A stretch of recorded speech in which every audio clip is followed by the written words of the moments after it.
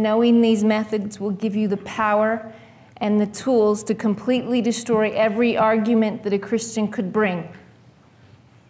It was learning these methods that sent the atomic bomb into my life and blew my whole world to pieces.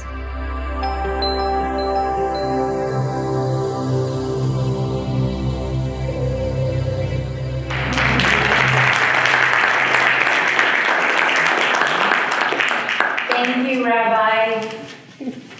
As you've probably guessed from the introduction, I was not born Jewish. I'm a ger. And for many years, I didn't always say that so easily. I've only recently been speaking out about my past, and we'll get to why later. But first, how did I get here? I didn't choose to be a Christian. Both of my parents are evangelical Christians. My father was an Assemblies of God minister.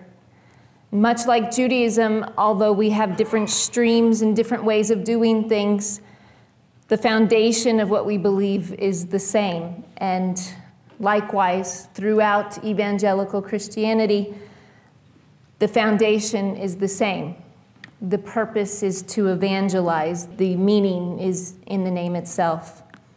So I was taught from a very young age to be a missionary, as is anybody in the evangelical church.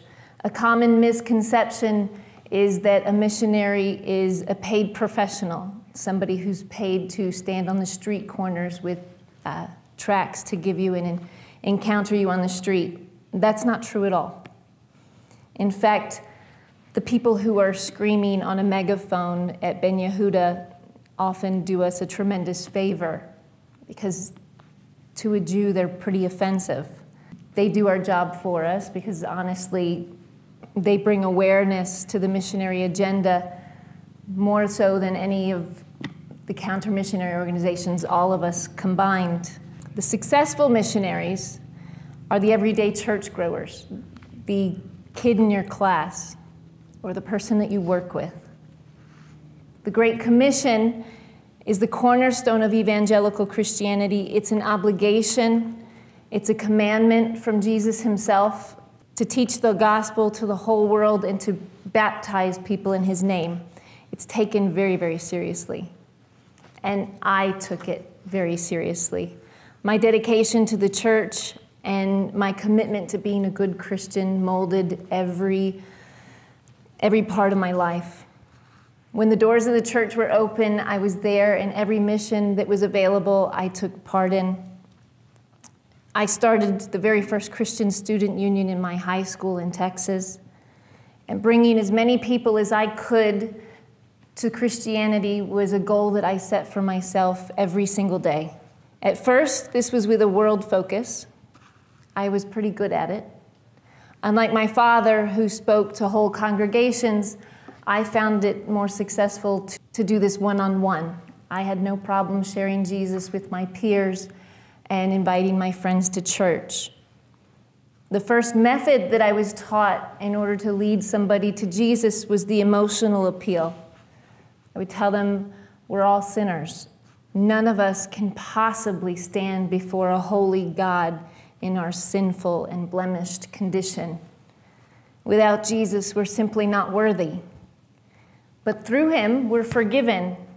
He bore the punishment for us. There's a verse that you see at baseball games and sporting events all the time.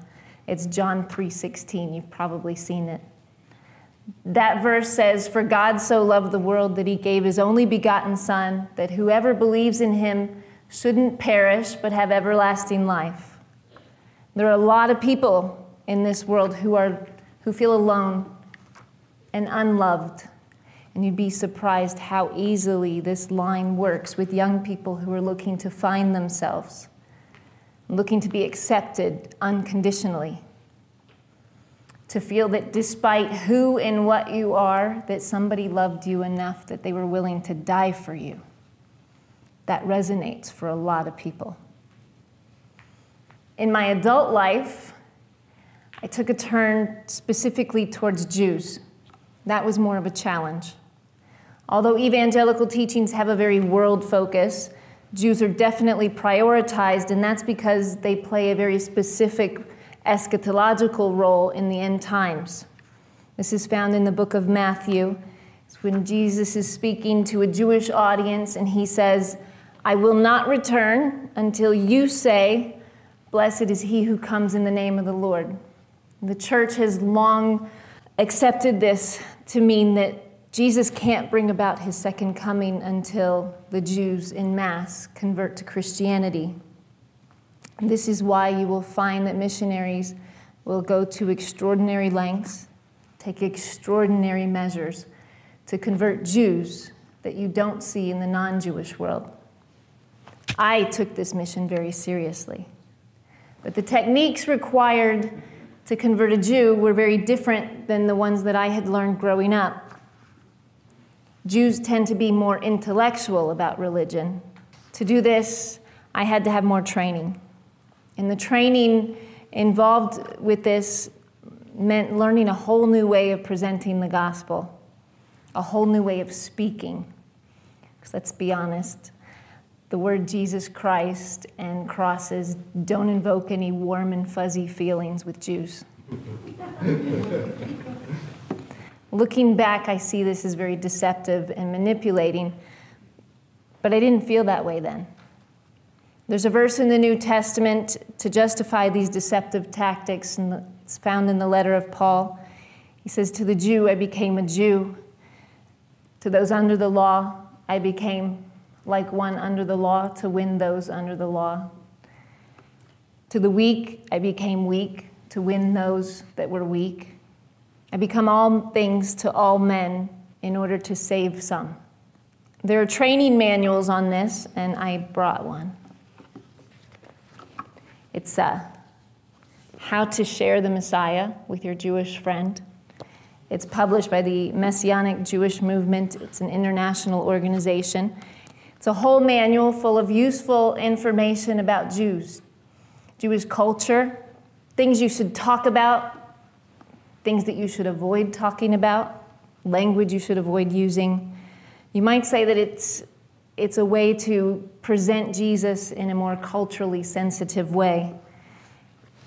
In the middle of this handy little thing is a Messianic soul winner's card. This is in case you ever encounter a Jew. In great big red letters on the top, it quotes that verse that we talked about, "As a Jew to the Jews." There are two columns. On the left side, it says, "Don't say." And on the right side, it says, "Do say." On the right side, it says, "Jesus Christ." Don't say that. It doesn't sound very Jewish. Instead, use his Hebrew name, Yeshua, or Messiah Yeshua. Don't say convert.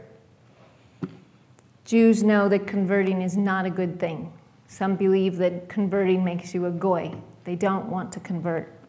Instead, say, become a Messianic Jew, a completed Jew, a fulfilled Jew. Don't say Christian. That label is okay to use among other Christians, but never use it when you're talking to a Jew. Instead, say a Bible believer. Don't say come to church. You can't get Jews to go to shul. They don't go to church. Instead, say come to a meeting of Bible believers. Don't say the New Testament. Say the second part of a Bible, the New Covenant. In Israel, they say the Brit Chadashah. There's actually an explanation at the bottom that says, this book isn't really Jewish, so try not to use the title at all. Just read it to them. I mean, you get the picture. The goal is basically to use language to portray the gospel message in a way that's more palatable for a Jew to accept. But the fundamental belief of a Messianic Jew is in every way Christian. You simply take everything about Jesus and you repackage it in a Jewish package. You incorporate Jewish symbols and icons. You throw in Jewish traditions, and you have a Jewishy Jesus. The extent of this is shocking to people who've never encountered it before. For instance, a Messianic Passover Seder. It has all of the appearances, it looks Jewish, but I assure you it's not. The matzah, they will tell you, represents the body of Jesus. The wine, his blood. The 3 matzahs represent the Trinity, the Father, the Son, and the Holy Spirit. There are holes and stripes in the matzah representing the beating of Jesus' body and piercing of his hands and his feet. When we take the matzah and we break the middle matzah, that also represents the breaking of Jesus' body, because the New Testament said that he would be broken for you. The afikomen is hidden at the beginning, representing his death, and it's brought back at the end, representing the resurrection. So every aspect of Messianic Judaism is entirely Christian, dressed up in Jewish symbols and icons. You'll hear arguments like, but Jesus was a Jew. The apostles were Jewish. So accepting the Jewish Messiah is the most Jewish thing you can do. Of course, before you can employ these new tricks that I had learned, I actually had to meet a Jew. In the world I grew up in, I didn't know any. So how do you do that? You first embed yourself in the Jewish community with no intention at all of sharing Jesus. I was taught to attend Jewish events, eat at kosher restaurants, enroll in classes at the JCC, and volunteer. And when you volunteer, don't just take any position. Make sure you volunteer as a greeter. Hand deliver Meals on Wheels. Elderly people happen to be very lonely. They're desperate for attention and somebody to talk to, and they'll talk about anything, even if it's about Jesus. But whatever you do, make sure that you volunteer in a position that allows you to actively engage with and meet Jewish people. There happens to be no screening process at all whatsoever for these kinds of things. The most that would happen is maybe somebody would say something about me attending an event at the JCC, and it might escalate to somebody higher up, and eventually that person would say, so what? Evangelicals support Israel. What's the harm in a Christian learning Hebrew or Davidic dance? She's paying, let it go. Remember, initially, I wasn't there to share Jesus at all, so they didn't see me as a threat. And I wouldn't dare try to do that in these settings, or I'd surely be kicked out. They were simply a way to get my foot in the door. The goal was to become a recognized and friendly face in the Jewish community, to connect with people and to meet Jewish people. Once a relationship is formed, it's just between friends. When you're a friend, you're no longer a missionary. You're just a friend that happens to be a Christian. And between friends, naturally, faith comes up in conversations. The Jews I befriended never felt like they were proselytized, and that was easy. You just make sure they're the ones to ask. I was, of course, intentionally always leading them down the path of asking. Unfortunately, I was pretty successful in this, and that hurts me very much today. This technique alone worked with less affiliated Jews. My problem really came about with religious Jews. I was fascinated with the Orthodox world. I was inspired at how committed they were to the rituals and the traditions. But I'd been taught that those rituals and those traditions had no meaning, and they were really empty, because I knew that a Jew didn't have a relationship with God like a Christian does. They can't.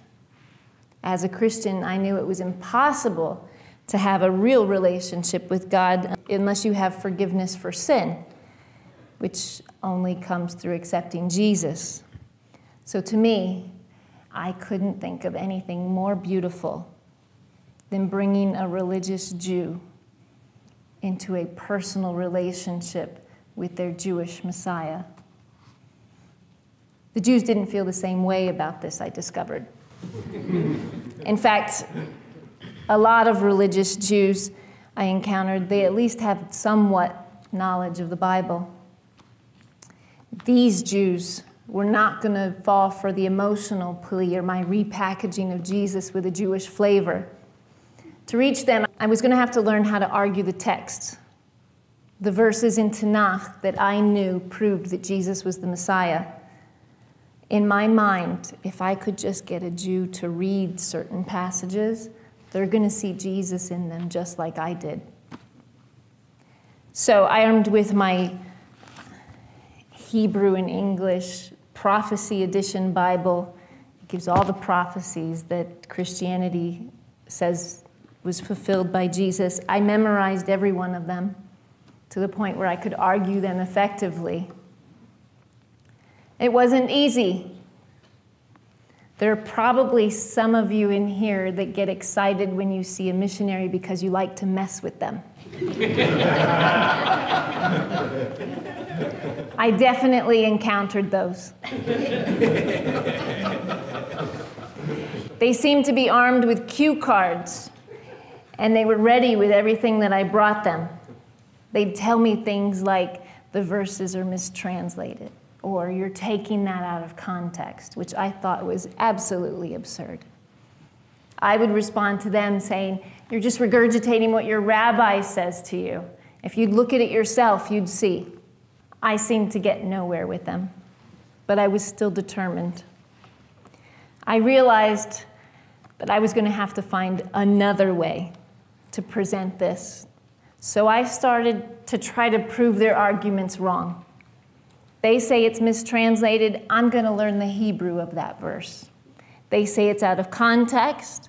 I'm going to learn not to just quote the one verse, but the whole chapter and the whole book if I have to, and I'll present them Jesus in context like they wanted. I thought that maybe turning the tables on them would get them to look at the text with me, and it worked. They did. There was one man I convinced to read a certain passage in Hebrew for me. It's a common verse used by missionaries. And when he read it in Hebrew, he got upset. He was stumped. And I felt I had him. I knew that he saw Jesus in that verse, and he was just mad that he couldn't explain it away. He refused to help me anymore, and instead, he gave me a tape series by a Rabbi Tovia Singer. Let's Get Biblical is an audio series giving the Jewish response to Christian missionaries. It's free online if you want to look it up. What he had given me was the cue cards that these Jews were using against me. He thought that maybe I was ready to see the fallacies in Christianity. I thought I'd hit the jackpot. I happen to know that religious Jews place a lot of trust in their rabbis. So I thought, if I can disprove or discredit this rabbi, then they'll listen to me. So I set out to counter this counter-missionary, and I was sure it was going to be a piece of cake. And that's when my world crumbled. I couldn't counter his arguments, not a single one. Using my own Bible, he completely destroyed every prophecy. And he was right. I kid you not, this tape series was an atomic bomb in my life. Now we're going to do something here that I have never done before. Rabbi Nuszen told me that I was going to be speaking to high schoolers. And when he told me that, I changed everything that I normally speak about, because y'all are at a stage in your life where you're going to be making major life decisions. You're probably already beginning to explore your own ideas about religion and politics. You're going to be asserting your independence, and you're likely beginning to question everything you think, everything you feel, and everything you believe. You need more than just an inspirational pep talk. You need survival tools, because for you, every event could completely change the trajectory of your life. Missionaries know this as well. They know that you're on a journey to find your own identity. They also know that when you're in college, you're away from home and you're alone. You have little to no support or influences around you. For this reason, millions of dollars are spent every year placing representatives on college campuses and exciting activities and programs to bring you in and draw you into Christianity. The social draw alone is very powerful. So more than any other audience that I speak to, you need tools. So I'm going to show you a few examples of these things that fell apart for me. But before we do this, I need you to make a promise to me. There are many Christians, especially more liberal denominations, that have no intention to convert you at all. Judaism doesn't proselytize, convert people. We don't believe that you have to become a Jew in order to go to heaven. Judaism respects all religions, and Judaism believes that every individual, Jews and non-Jews, were created by God. I'm going to show you how the church manipulates the Hebrew Bible to prove their claims, because I want you to know what you're up against. But the promise that I really need you to make is to never use what I'm about to show you to attack the faith of a Christian who's not trying to convert you.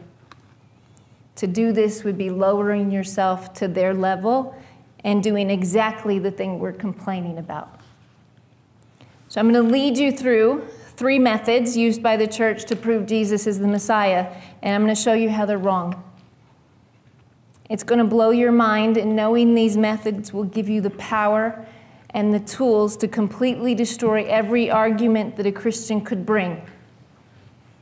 It was learning these methods that sent the atomic bomb into my life and blew my whole world to pieces. Here we go.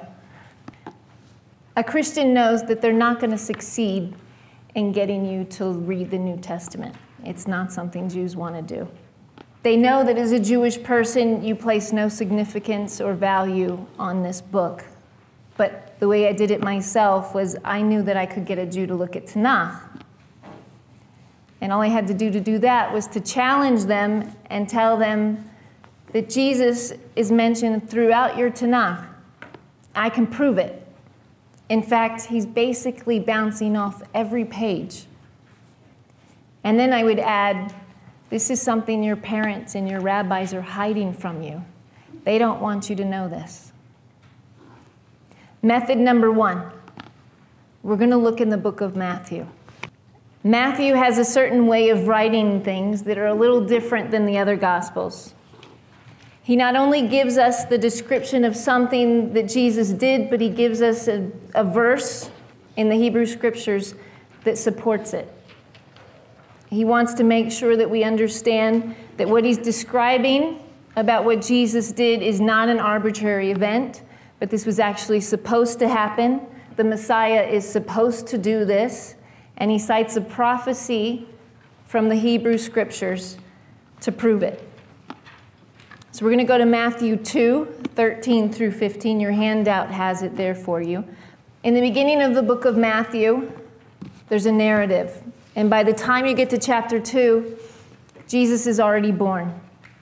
He's just a baby. And there's a man named Herod the Great. Herod the Great is not a nice guy. He finds out through astrologers that there's a little boy that was born in Bethlehem, and this little boy is basically going to usurp his power. What happens next is that Jesus needs to be protected. An angel appears to Joseph and tells him to take Jesus and his mother away to Egypt and keep him there. Basically, keep Jesus in Egypt until the coast is clear when you can bring him back. Of course, Matthew tells us the story of Egypt, the story of Jesus going to Egypt to escape the sword of Herod is not an arbitrary event. He tries to explain that this Messiah is actually supposed to do this, and he's going to support it by using the Hebrew scriptures, telling us that this was actually prophesied by the prophets of old. Okay, when we get to 2:13, it says, "When they departed, behold, the angel of the Lord appeared to Joseph in a dream, saying, 'Arise, take the young child and his mother, and flee to Egypt, and be there thou until I bring thee word. For Herod will seek the young child to destroy him.' When he arose, he took the young child and his mother by night and departed into Egypt, and was there until the death of Herod, that it might be fulfilled which was spoken of the Lord by the prophet, saying, 'Out of Egypt I have called my son.'" It's a very simple story. It's not complicated. If you look in a Christian study Bible, there are footnotes telling you where you can find this prophecy. Hosea 11:1. Let's take a look at that verse in the Hebrew Bible. It says, "When Israel was a child, I loved him, and I called my son out of Egypt." What do you notice there? What happened? Matthew only quoted half of the verse, and he quoted the second half of the verse. That's unusual, right? Usually when you're quoting a verse, you quote the entire verse. Maybe you leave 3 dots to let us know there's more to go. But he only does the second half. He doesn't quote it in its entirety. Why? Because when you read it in context, it becomes clear that Matthew couldn't possibly quote the entire verse. If he quoted the entire verse, you'd immediately realize that this is in no way referring to the Messiah. On the contrary, this verse is referring to Israel and the Jewish people, not the Messiah. And it's not referring to somebody going into the land of Egypt, but coming out of Egypt. Is there ever a time when that happened? The prophecy in Hosea 11 was referring to our exodus out of Egypt. So method number 1, taking a verse out of context. So when somebody says it's taken out of a context, that's exactly what it means. Meaning when you read the whole verse, the whole chapter, or even a few verses before or after, it becomes clear that these things, they weren't at all what I was taught they were meant. That's method number 1, which was shocking for me. It was like a thread was being pulled, and I continued this study, and the whole fabric of my belief system started to unravel and completely fall apart. And then there was method number 2. Method number 2 is Psalms 22:17. It's 16 in a Christian Bible. That's also there on your handout. I'm going to read it to you as it appears in a Jewish translation. This is a Sensino translation. It's done by Jewish scholars. And this is how they translate the verse. "Where dogs have encompassed me, a company of evildoers have enclosed me. Like a lion, they're at my hands and my feet." Do you know who we're describing there? Can you tell? It's not so easy to tell. Well, let me read it to you how it appears in a King James Bible. "Where dogs have encompassed me, the assembly of the wicked have enclosed me.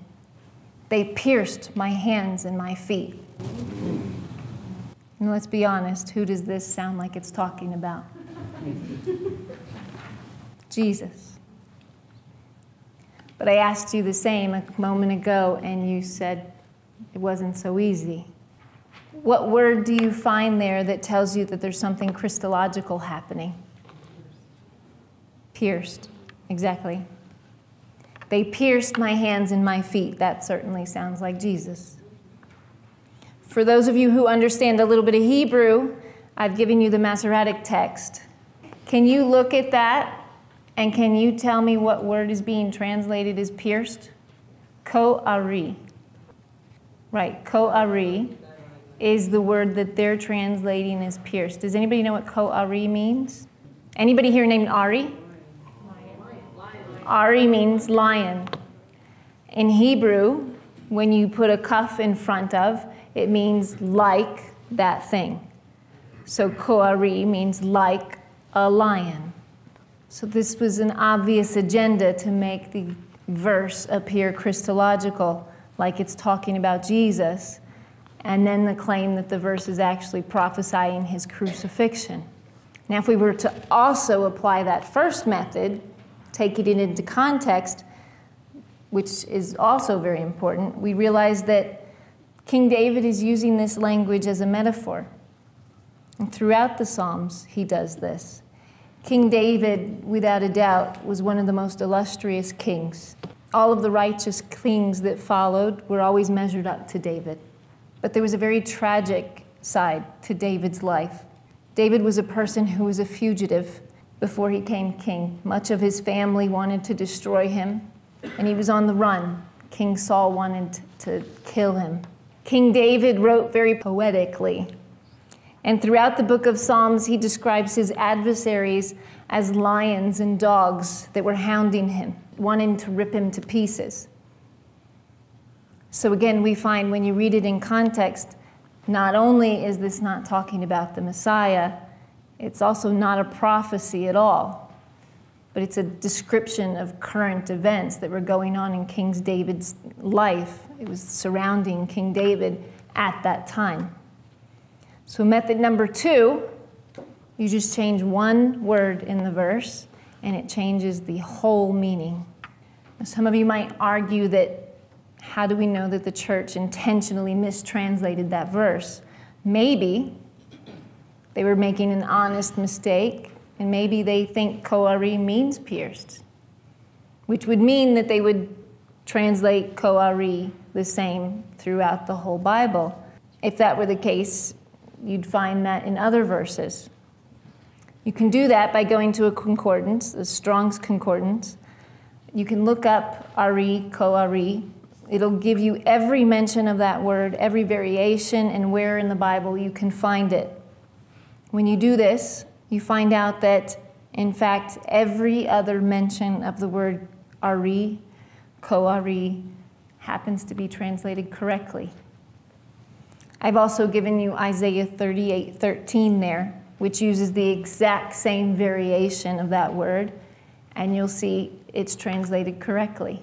The only verse where they mistranslate it is showing in order to intentionally paint Jesus into that verse. And we'll move on to the last example that I want to share with you. Method number 3. We're going to go back to Matthew. Now the coast is clear, Herod is dead, and Jesus is told that he can return. However, Jesus was born in what city? Bethlehem. Except now we're told that Jesus resides in a different city. The name of the city is Nazareth. Remember, the way Matthew writes is he doesn't just state that Jesus is now taking up a residence in Nazareth. His style of writing is to let you know that the Messiah is supposed to do this because it's a fulfillment of the Hebrew Scriptures. So exactly like we saw before, Matthew makes the statement and then follows the verse from Tanakh. It says, "And he came to dwell in a city called Nazareth, that it might be fulfilled, which was spoken by the prophet, he shall be called a Nazarene." Does anybody know where that verse is cited? A guess? Don't feel bad. The verse doesn't exist. It's not. They don't even have it in there. It's completely made up out of thin air. If you take a look at this, again, in a Strong's Concordance, you can find every mention of the word Nazareth, Nazarene, Nazur. You'll see that the first time this word appears is this verse in Matthew. The word Nazareth doesn't even appear in the Talmud. Method number 3 is if you don't have a verse, just make it up. Again, these are just examples of the methods that I discovered in this study.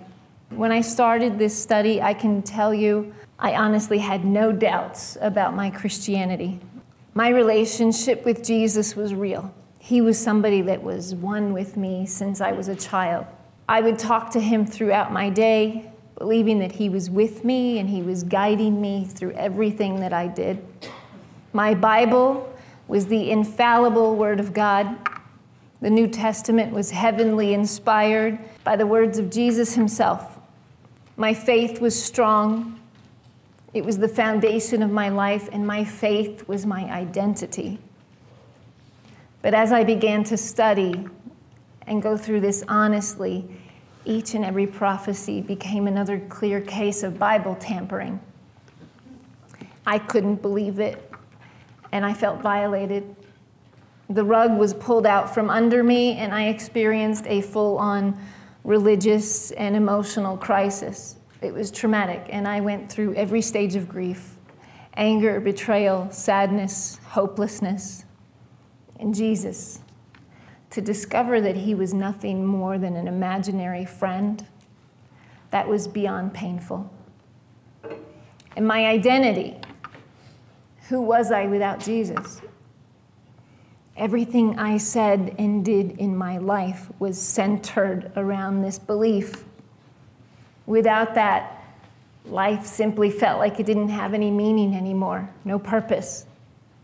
I lost something and somebody that was so precious to me. At one point, I was crying and praying out to God so deeply, and something hit me. Are you stupid? Who are you praying to? I became so enraged that I threw my pillow at the wall and I screamed at the ceiling, "You don't even exist!" When you find yourself in such a hopeless state and there's not even a God to cry out to, it's just unbearable. Eventually, I mustered up the courage to call this Rabbi Singer directly. And I told him, okay, I've already come to grips with the fact that everything I believed is false, but I need to know something. Who was Jesus? If he's not who I thought he was, at least tell me there was some point in his existence. Did he even exist at all? Somehow, he knew that I needed more than just the answer to that question. He told me that I would struggle away, to file away Jesus in some way that made sense. Because it's not easy to discover that you've invested your entire self into a lie. But the truth is, if Jesus was not the Messiah, then nothing else matters. Who he was, or even if he existed, just doesn't matter. Which was obvious. I got it. But I was still very unsettled. I explained the upheaval that I was going through to discovering that there was no God. And he stopped me. He said, wait, you've simply discovered that Jesus is not the Messiah, but God is still very much there. In my bubble of grief, I couldn't separate Jesus and God because in Christianity, I'd always been taught that they were the same. He continued to explain, you now understand that a human sacrifice is not at all found in Tanakh. It's certainly not required for forgiveness of sin. You've simply got rid of the middleman and you can go to God directly. So I began to understand that maybe not everything is lost. Not everything was wrong. I simply needed to go through the process of separating fact from fiction, which I spent the next few years doing, deprogramming myself. But my trust had been violated. So naturally, I was critical of everything. I set out to learn Torah from scratch, which wasn't so easy. My standards and the burden of proof were pretty high. What text can I rely on? What's dependable? When I began to learn Torah without my Jesus filter, it was so beautiful and so inspiring.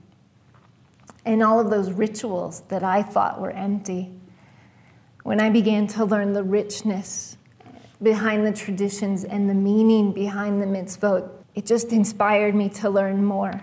And I began to see every mitzvah as a way to kiss Hashem and thank Him for opening my eyes and for every blessing that He'd given me.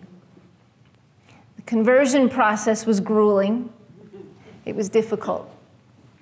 I was a single mother with very young children. It was a 4-year process for us with additional hurdles since. Every convert will tell you that they go through their own personal Mitzrayim. But today, I am so thankful. My children don't know anything about Christianity. They speak Hebrew. One of them is a soldier in the IDF. They have a religious day school education that I envy very much. And they learn Torah unmolested in its purest form. The emotions of my journey feel like just yesterday, but this was actually 15 years ago. From the moment I left Christianity, I'd privately been active in the counter-missionary world in different ways, mostly behind the scenes. Very few people knew what I did with my days. It was my personal way of doing tshuva for my past, something I find most refreshing in Judaism versus Christianity is the demand for personal responsibility. We're responsible for the wrongs that we do, whether intentional or unintentional. Unlike Christianity, where you simply accept Jesus and you're forgiven for your sin as if you never committed the sin, there's no such concept in Judaism. Mashiach is not going to die for our sins.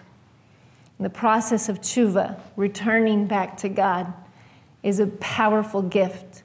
It's a way that you can retroactively change the past. It's an amazing concept. There's a beautiful explanation in the Talmud regarding different levels of tshuva. The first one is tshuva me'ira.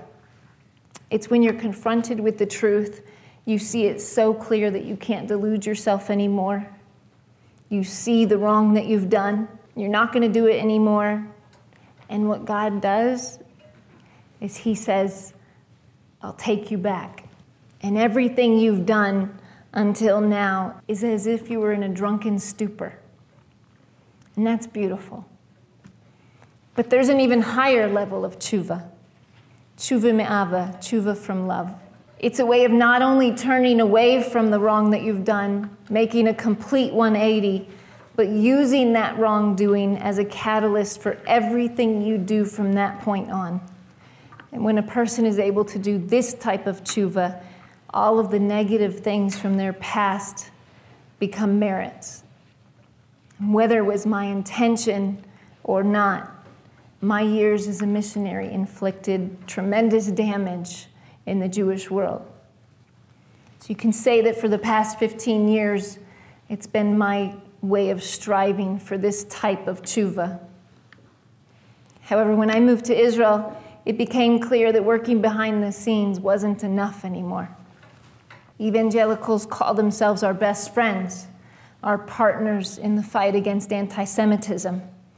The problem is, it's not so black and white. It's complicated.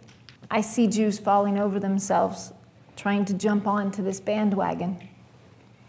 And the more I saw how ensconced our government is with people that I thought should be on the most wanted list, our biggest threats, the more I realized I can't be silent. I didn't seek out a life as a missionary. I didn't choose it as a career, and knowing what I know now about the deception of the church, it's certainly not a title that I'm proud of by any means.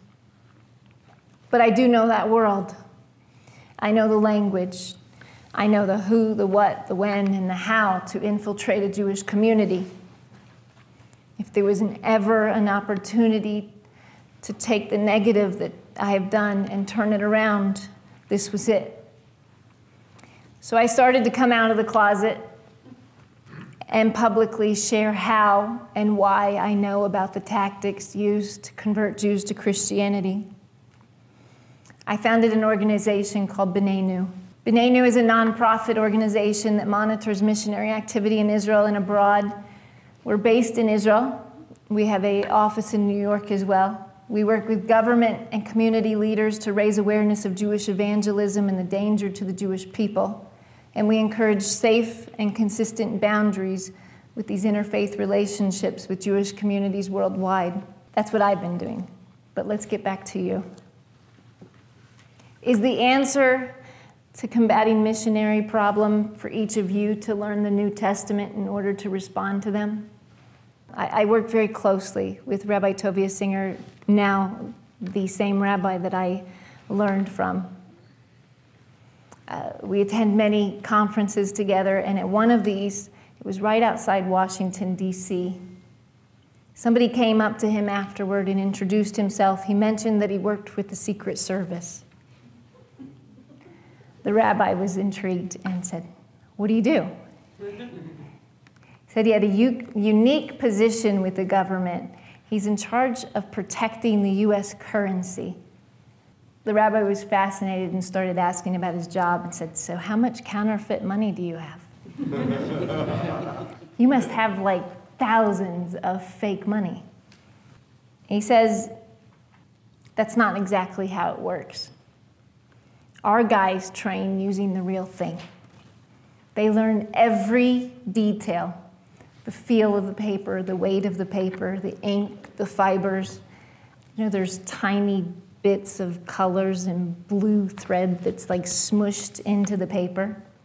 He explained that the level of training they have so detailed, how they know the real money, that they're able to recognize a counterfeit right away.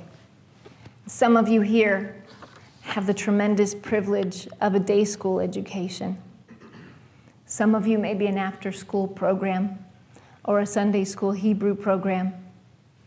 Some of you learn on your own through Aish or NCSY or the OU.